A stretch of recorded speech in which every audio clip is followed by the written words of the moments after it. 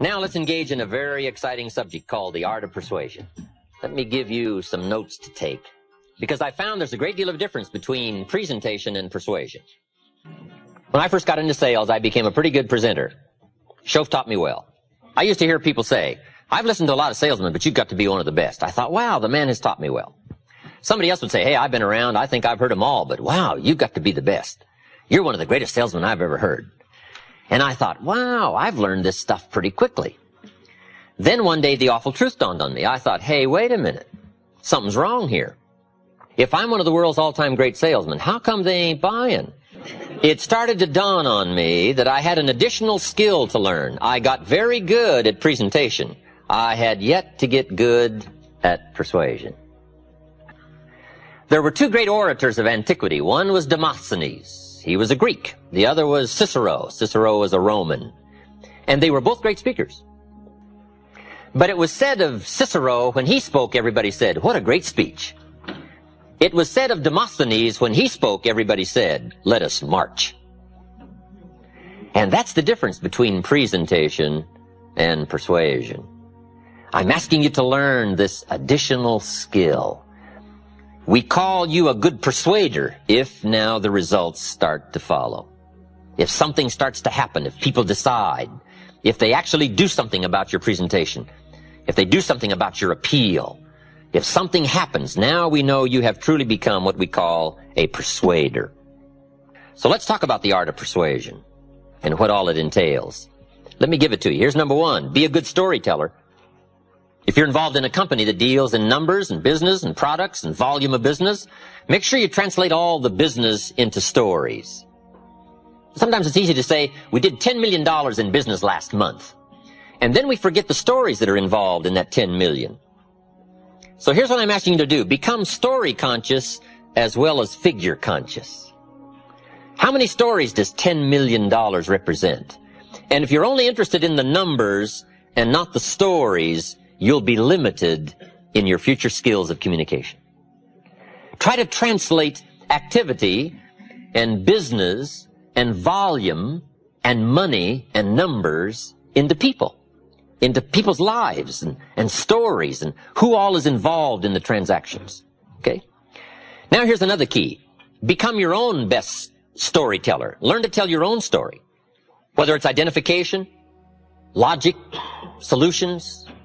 Be a student of your own life. It's so important to go back over your own life. It's good to review at the end of the day your experiences of the day. We call it learning to reflect. One of the keys of making the past more valuable to invest it in the future is learning how to reflect. And let me give you some good times to reflect. One is at the end of the day. Take a few minutes at the end of the day and go back over your day. Who did you see and who did you meet and who did you talk to and what happened? Why did they say what they said and why did you say what you said? We call it running the tapes again. And if you'll take a few minutes at the end of the day and run the tapes of the day again, that day will take a more important place in your equity future. You'll be able to draw from that day.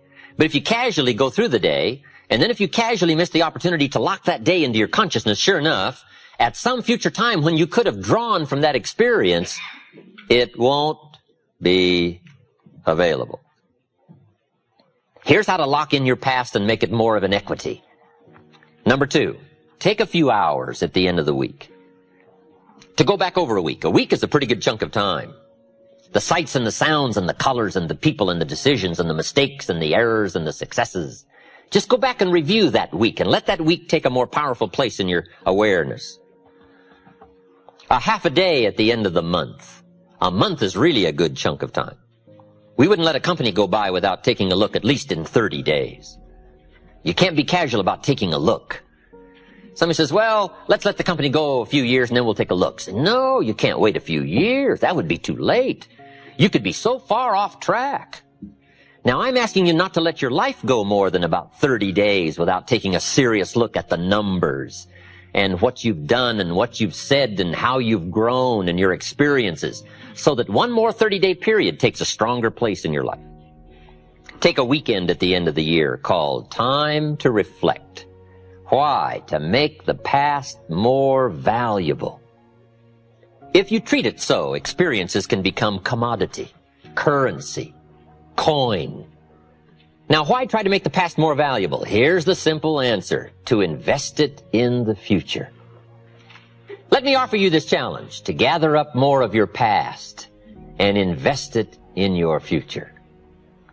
And part of it is studying your own story, because your own story could be so powerful in identifying and offering answers and solutions. No telling what, if you took a little time, you could uncover that you just haven't talked about for a long time. If you were to dig back, no telling what additional stories and experiences you could reawaken, so that when the opportunity came, you could draw from that experience and invest it into that conversation, and no telling who you could touch. And without it, it might be a touch you couldn't make and a reach for which you're too short. Stories, your story, other people's stories. What a great way to illustrate fact and ideas and philosophy is to use the stories of life, because that's the real stuff of life, the stories of life. All right, here's number 2 in the art of persuasion. Accurate facts. Accurate facts. We call it dealing in truth. Accuracy is very important. Here's why. It builds credibility. Credibility starts to weaken if you mess with the facts, the truth, the correct numbers. Now, everybody will give you room for what we call an unintentional error in dealing in facts. Now, see, if my watch says about 7:28, but if you were to ask me what time is it, and I was to say it's 7:30, you would allow me to be a couple of minutes off, right? If I said it was 7:30, but accurately, really, truthfully, it was 7:28, you would give me that error to just quickly say 7:30, right? You would say, you didn't mean to mess up my life, right? By leading me astray with this erroneous information that it was 7:30 when really it was only 7:28. Now, there are times and occasions when you may have to be precise, and it may be a life and death matter, who knows? But in generally speaking, people will give you room for making what we call an unintentional error in stating what we call the truth. But beyond a sort of reasonableness of unintentional error, to what we call in higher circles, unacceptable. Some people deal in exaggeration, and it starts to destroy their credibility. If you're giving testimony in a trial, and you're on the witness stand, if they catch you in one lie, guess what they do with the rest of your testimony? They throw it all away. Why? You have destroyed your credibility. The guy says, well, no, I only lied just that one time. Well, how are we going to believe that? All it takes is one to now weaken your whole testimony, right? So here's part of the key in the art of persuasion. Dealing in truth. Dealing in fact. Here's what we call true sophistication. A total absence of exaggeration. Why? It's unnecessary to the sophisticated. Here's what we call exaggeration. The childish attempt to make up for lack of self-worth. If you don't feel adequate, more often than not you tend to deal in exaggerations, to make up in numbers what you may lack in character, or what you lack in substance, or what you lack in confidence. But if you start building character and confidence and precision of thinking and decision-making, and you have a sense of growing worth and value, you don't mind dealing in absolute truth and accuracy, because that's what counts. Here's the next key. Better understated than overstated. I have a book called Seasons of Life, and it's got my picture in it. And it isn't the best picture. You know, the book came out about 3 years ago. I published it myself. Every once in a while somebody says, Mr. Rohn, this picture of you in this book, Seasons of Life, is not the greatest picture of you. I said, I know, that's why it's in there. So that when I show up, I'll look better than the picture. Right, a lot of people use these glamour Hollywood shots, right? And when they show up in person, they look a little used around the edges, right? I'd rather have people surprised on the upside than surprised on the disappointing side. If you're working with people, let me give you one of the greatest clues I've learned. When you're working with people, let them find out it was more than you promised, and let them find out it was easier than you said.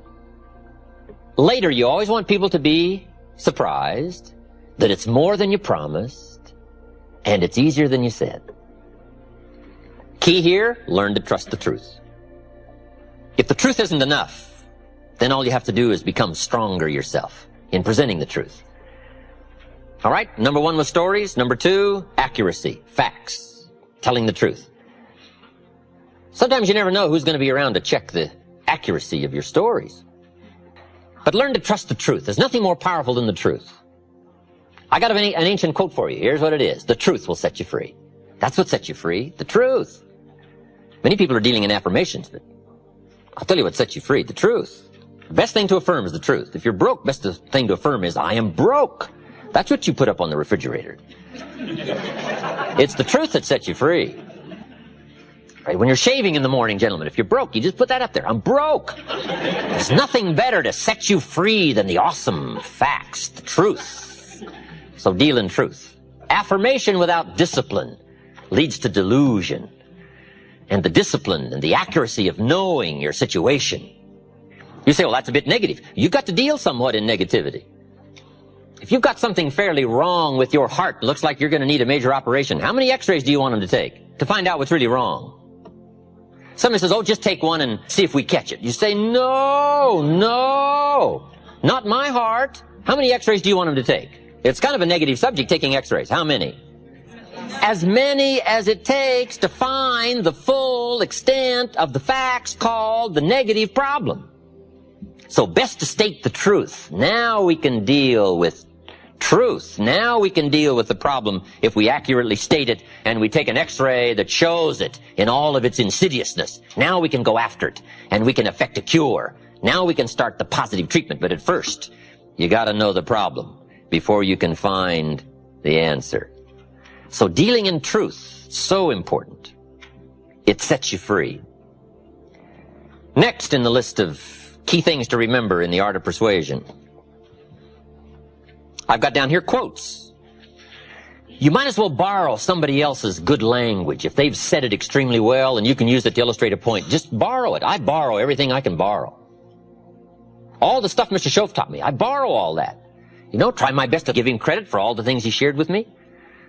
But borrow. Some people have said it so well, there's no use trying to think up another way to say it. Quotes. It shows you've done your homework. It shows you're passionately interested in your subject. The quotes, the stories. In some other seminars I give, I use a lot of quotes.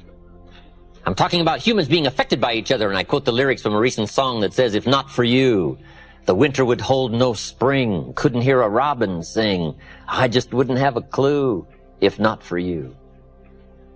Now see, that's so well said, you couldn't improve much on that.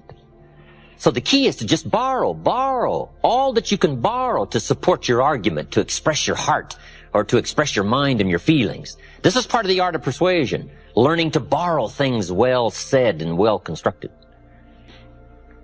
Winston Churchill said, the truth is incontrovertible.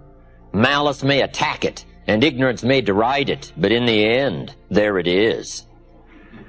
See, that's so well said, and it's so precise. And it's so dramatic that you might as well borrow the drama that comes from the language just by exercising the quote. I talk about the brevity of life in one of my other lectures. The Beatles wrote, life is so short.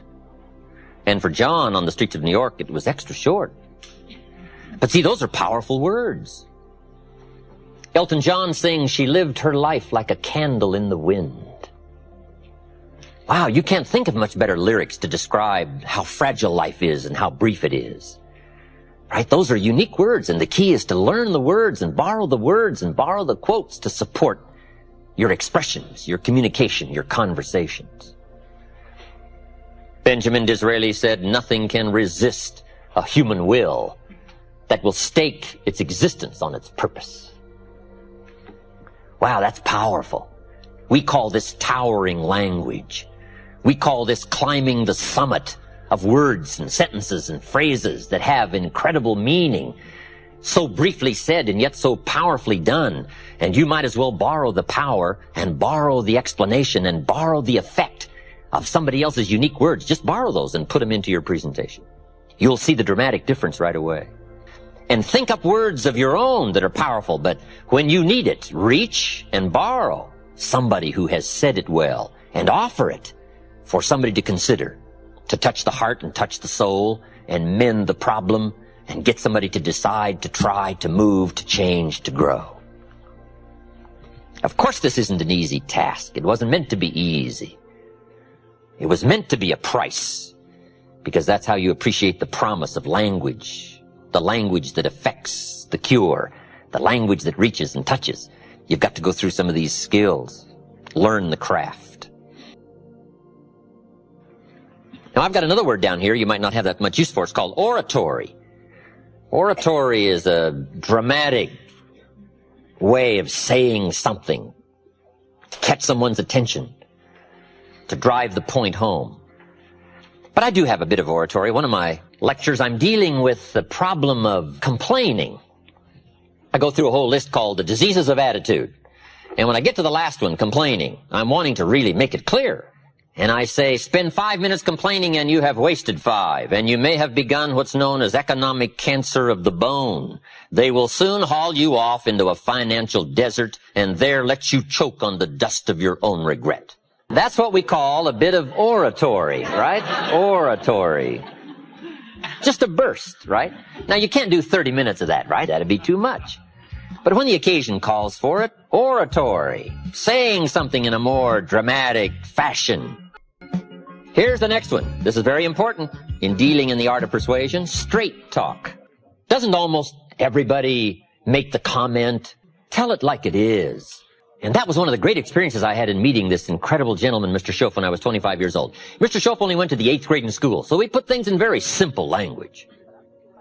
He said, Mr. Rohn, if you're 25 years old and you're an American male and you've been to high school and 1 year of college and you're not at least a third of your way towards your fortune, he said, isn't something wrong? Now, see, I'd never looked at it like that before. As being wrong, he said, something's wrong, right? And he said, there's nothing wrong with the country and nothing wrong with the companies and there's nothing wrong with the banks and the money, but there's something wrong with your plan. There's nothing wrong with you, but there's something wrong with your thinking, something wrong with your plan. You bought the wrong story. You bought the wrong formula. And it's easy to wind up a nice person and broke. It's easy to wind up sincere and poor. I'm telling you, you can be sincere and poor, and you can work hard and be poor if you buy the wrong formula, buy the wrong plan. You didn't add up the percentages. You never took out the calculator. You never counted the cost, as an ancient phrase says. Now, see, that kind of blunt, straight language really helped to uncover where my problem lay. Let me give you one of the most clear formulas he gave me that helped to change my life. We deal in what we call basics in one of my lectures. Basics, fundamentals. And there's just a few fundamentals. And there aren't any new fundamentals. You've got to beware of somebody who says, I got a new fundamentals. And no, fundamentals are old. Here's one of the greatest of basics and fundamentals. It comes from an ancient Bible phrase. Here's what it says. Whatever you sow, you will reap. We call it simply the law of sowing and reaping. Right? Simply put, the law of sowing and reaping. Now then, Mr. Schoaf said to me, Mr. Rohn, there's another way to quote this law that may very well help to discover where the problem lies. I said, okay, I'm ready. Here's what he said. It's also quoted like this. Whatever you reap is what you've sown. I thought, wow, I never thought about that. Now there went my list of all the things I blamed for my current circumstances. If you don't like the crop, who do you look up? Answer, whoever planted it. And where do you find who planted your crop? Answer, in the mirror. That's where you go come fall, come harvest time. You go to the mirror. And if necessary, you say, a few skinny carrots? I got to be unimpressed.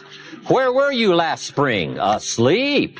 Didn't you read the books? Did you break your hoe?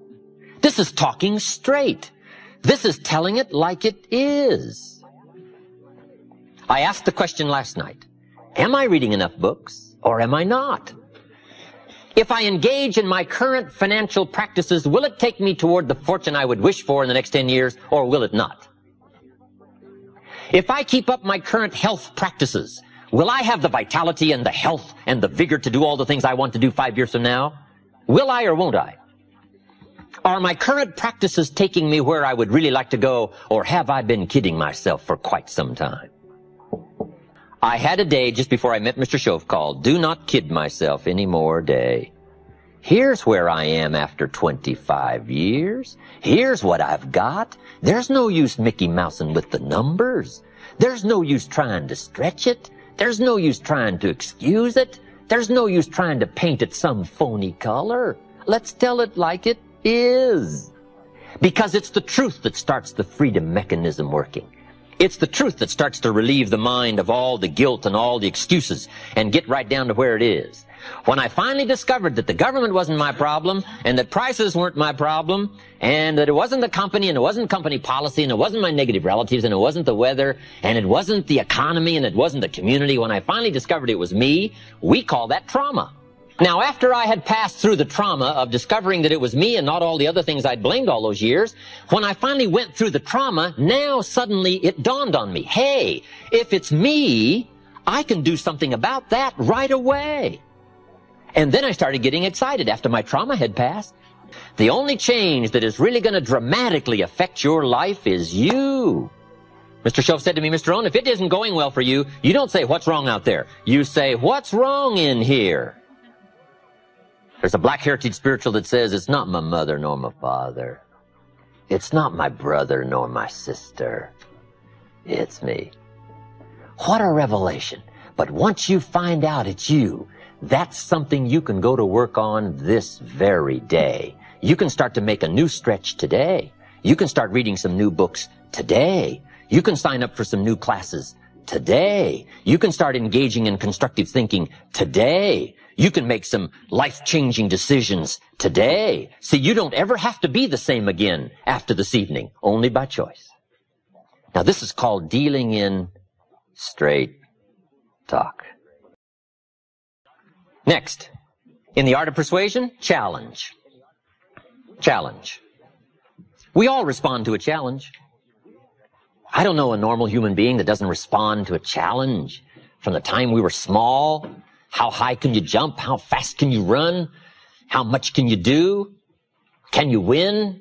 Right? We all respond to a challenge. So part of the art of persuasion is challenge. Here's one of the greatest challenges Mr. Shoaff gave me. He said, let's go do it. That's the great challenge. Not you go do it. Let's go do it. Boy, it's easy to say you go do it. You go change your life. You go be successful. You go make the decisions.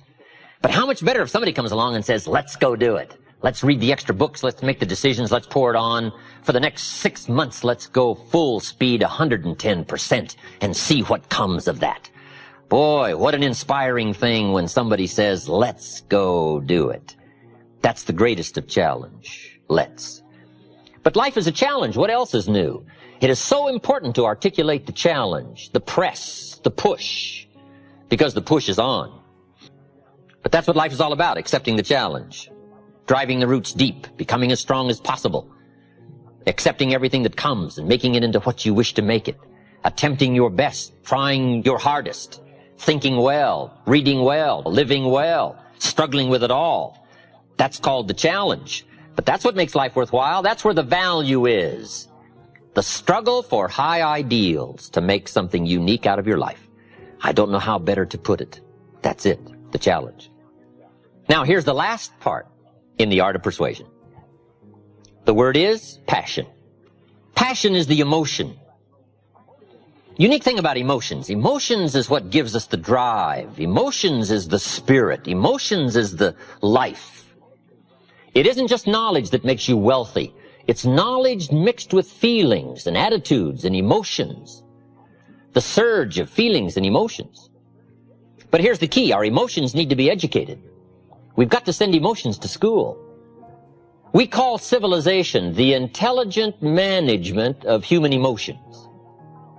You've got to have the drive. Without the power, you don't get anywhere. But now we've got to have the power well educated and well directed. But that's what it takes in the final art of persuasion, putting yourself into the picture. Passion, emotion, beliefs, convictions. If you can learn to articulate those well, if you'll learn to let that flow, not just from the surface, but from down deep, from a lifetime of experience, if you'll draw from all of those feelings and commitments and awareness, even with some misgivings, even with not knowing it all, even with a sense of humility, But it's that flow of emotion that finally now seals the point in the final art of persuasion. When people have picked up the essence that you really believe and are committed to what you've been talking about, and that's why you laid it on the line. That's why you borrowed every quote you could borrow. That's why you said it as well as you could say it. That's why you told every story you could. That's why you used yourself front and center. It's because you so passionately believe in the moment and what you're trying to accomplish in the way of decision-making in touching somebody else's life. Now, how good can you get at all of this, the art of persuasion? Probably one of the best illustrations I can give you is an ancient Bible story. I'm an amateur on the Bible, but there's some neat stories. One is so dramatically told, it bears repeating. It says, King Agrippa was advised one day that he had a famous man in his prison. And they came and said, "Oh, Agrippa, we have got the man you've been wanting for a long time. We've got him locked up in your dungeon." And King Agrippa knew who the man was. He was the great leader of the early Christians, formerly known as Saul from Tarsus, now known as Paul, apostle, leader of the early Christians. And Agrippa has been brought this incredible news that this man is in his dungeon. I'm sure Agrippa said, "You don't mean the man himself." They said, "O king, we have got the man." Agrippa evidently had studied this whole Christian movement and had watched it grow. And evidently he knew a lot about the man. And he said, "Bring him to me. I got to see the man in person." So they hauled him out of the dungeon and stood this man in front of the king. And the king took one look at Paul and said, "Paul, I've heard all about you. Unfortunately, you find yourself in my dungeon, but what is going on here? What is this Christian movement? Why are all these people willing to give their lives for this incredible cause and willing to sacrifice? It's growing like a prairie fire, spreading like wildfire." He said, "What's going on here? What is happening? What is this Christian thing? What about you?" And Agrippa said, "Tell me your story." He shouldn't have asked. Right? One more time. With eloquence to spare. And if you're a good reader of drama and stories, this is one of the most important ones to read in all of literature and history. He gave the greatest example of somebody who knew how to use the language to tell his story. And he went through and told his story. He said, "I used to hate the Christians. I was known as Saul from Tarsus. And then one day I'm making it for Damascus. This great light shines out of heaven, knocks me flat, grinds my face in the dirt, and blinds me for 3 days." He told the story with eloquence and precision and drama. And then he said, I